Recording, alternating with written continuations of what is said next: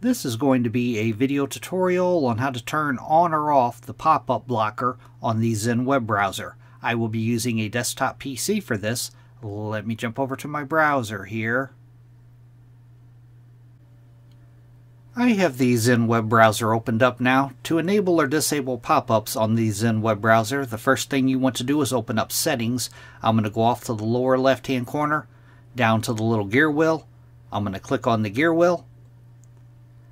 Then on the settings page that opens up, the pane off to the left-hand side, I'm going to click on Privacy and Security.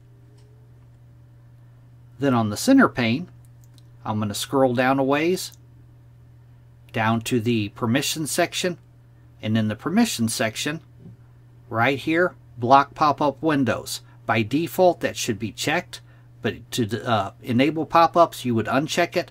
To disable pop-ups, you would check it. Then you might want to go off to the right side of Block Pop-Up Windows and click on Exceptions to check out what you have going on over here. In this dialog box that opens up, it may have some websites listed in here. As you can see, I don't have any websites listed in here, but you could click on the website, you could click on Remove Website, you could click on Remove All Websites, then you would go down to the bottom and click on Save Changes. But if you have pop-ups blocked, as you see I do, and you're still getting pop-ups, that could mean you have malware. It could mean many things. It could be your browser extensions doing it. You would have to Google search the direct issue. That is how you enable or disable the pop-up blocker in the Zen web browser. Thanks for watching.